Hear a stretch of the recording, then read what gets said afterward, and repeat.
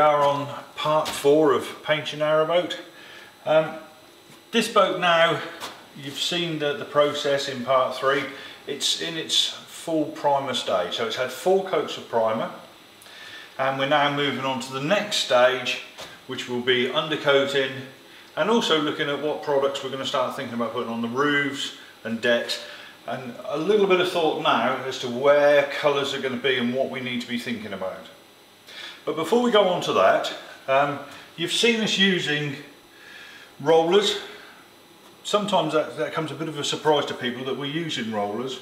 I did mention briefly, the idea of using rollers is we get a nice even coverage, it's easy to apply, and we can easily meet the manufacturer's specs as far as application is concerned. The rollers we prefer to use are fairly high density foam. You can use all sorts of rollers for this product, for this type of application. Some people like to use a larger roller, mohair rollers. I like the 4, as I say, it's my personal choice.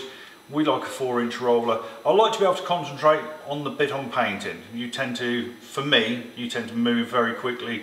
You're spreading a lot of paint about with big rollers. It's just personal preference. Use what you feel most comfortable with.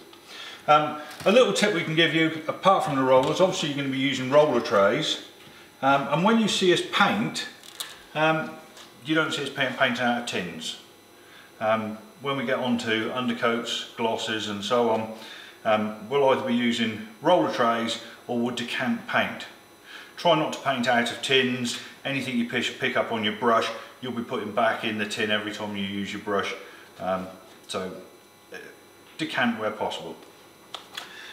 To save on having to continuously wash out trays, and especially as you get later in the job, you use lots of different colours. You can buy these little insert trays, works a treat. You can even take them out. If you want to swap to another colour, pop another tray in and carry on. Very useful, but the tray acts as a paint kettle. It's what we're decanting into, if you like. So again, we're not contaminating, cross-contaminating tins with paint. Brushes, we do use brushes. You'll see that as we progress. But at this stage, as I said, we don't need to be worrying too much about the finish. You can rub down between coats, you can flatten off, you can get a smooth finish every time you coat. But there's no point until you get to the end of your undercoating stage, because you're just removing product. What our idea is, we're building product. There's 4 coats of primer, we're going to add 3 coats of undercoat, we're going to build these products up so we've got a decent thickness, then we'll machine it back, just removing that surface layer for a flat finish. Then we can get a gloss on and hopefully it'll look good. The only times at this stage that we're using brushes, and we do use them, is purely areas where it's not going to be possible to get a machine in easily. And by that I mean anywhere around doors, anywhere areas around hatches where you think that's going to be awkward to get a machine in there, I'm not going to be able to smooth that down. So at this stage we're actually just rollering on and laying off, which you'll have seen me doing one of my earlier videos. So that just makes life a little easier.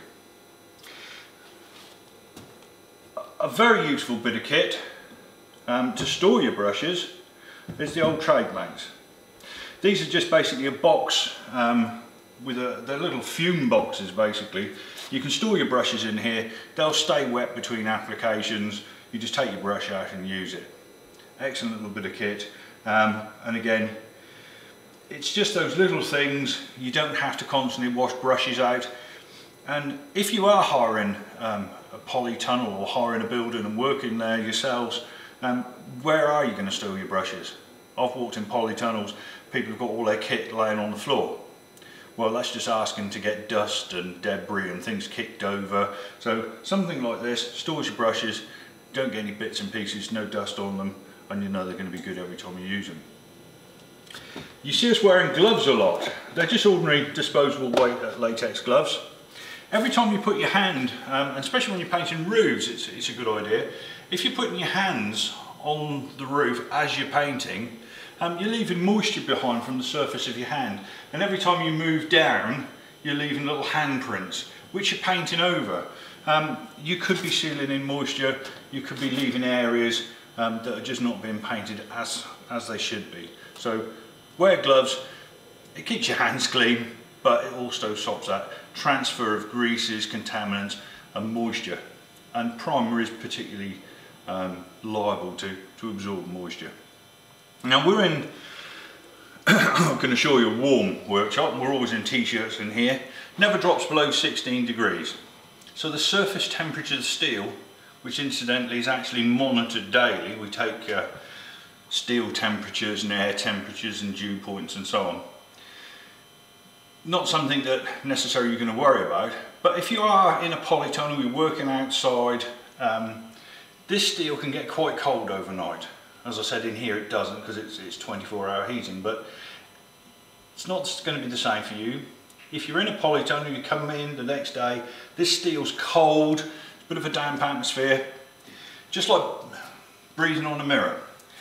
And as you're concentrating on your boat, you're getting close to it, you may be painting, the moisture from your breath is condensating on the surface of the boat while you're painting. So it's not only your hands, but your breath. I don't suspect you're going to be able to hold your breath for the length of the boat. That might be asking a little too much. But if you pop a dust mask on, so as you just paint, it's nothing to do with fumes, pop a dust mask on, that's just going to catch the moisture from your breath, stops it going onto the steel, and you've got no worries about literally painting on top of water as you're breathing on cold steel.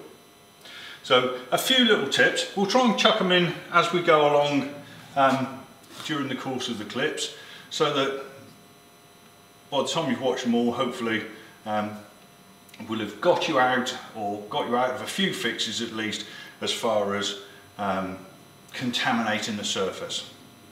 Now this boat has had its 4 primers, so this is the stage we're moving on now to think about undercoats.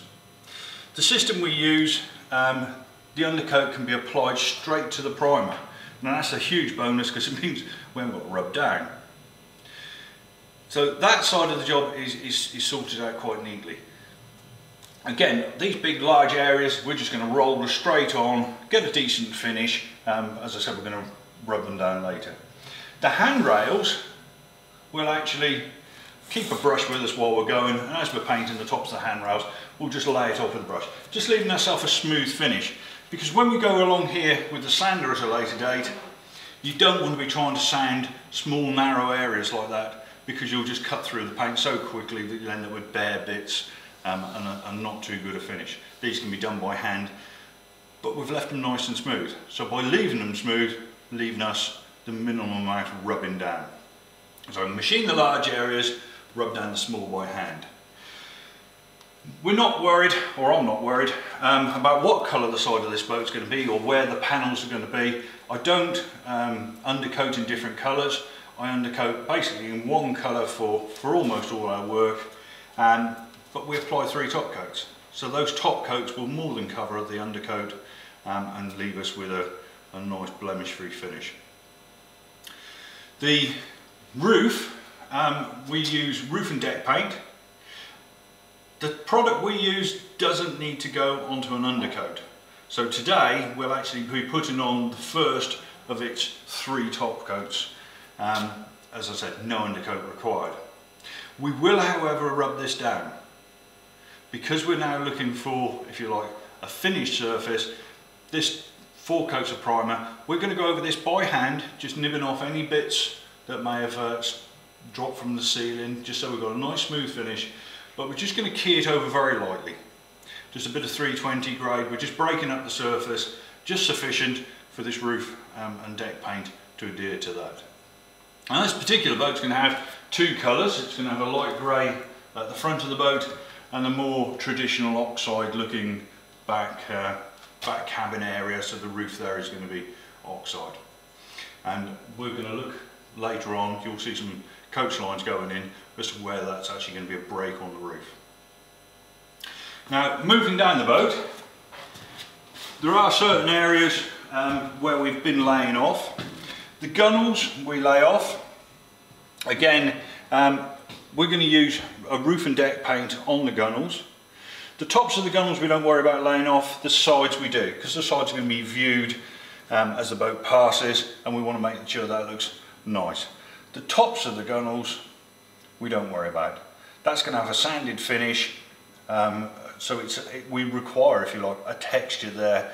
So the fact that it's got a bit of stipple from a roller will be invisible by the time we've sanded the surface.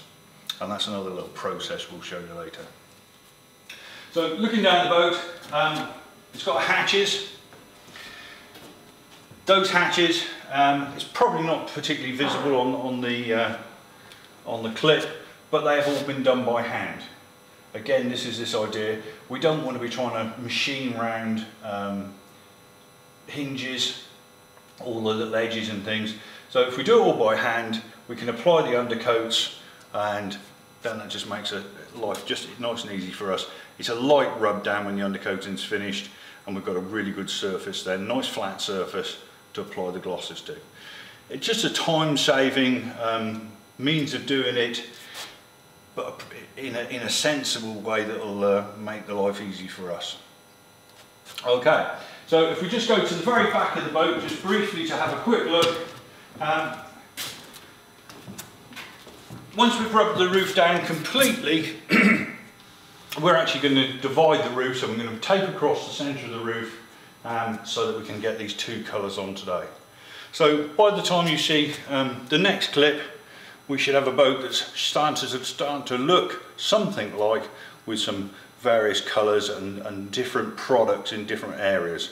And when you can see those, we'll actually come back to you, show you what we've done in a little bit more detail, and we can take it on to the next stage.